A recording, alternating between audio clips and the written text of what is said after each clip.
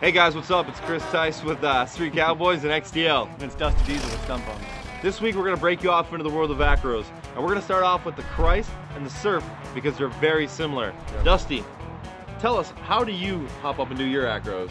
Well, on my Kawasaki, I like to do a Christ, which is where you stand on top of the gas tank. And usually I like to keep my idle bumped up right around 3,500 to 4,000 RPMs because that motor will actually pull you through the acro.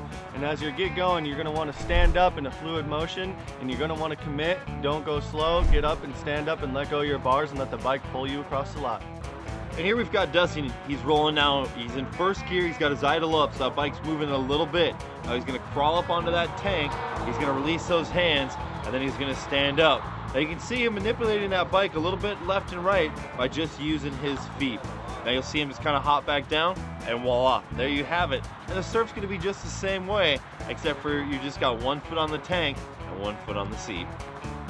You know, I think we made it pretty easy for you this week, guys. So remember, go home, practice, learn it, repeat it, perfect it, wear your gear, find a safe place to ride. I'm Chris Tice with the Street Cowboys and XDL. And I'm Dusty with StuntBums. And always remember to check out all our social media outlets at Chris Tice49 and at StuntBums. And always remember to ride hard. And ride often.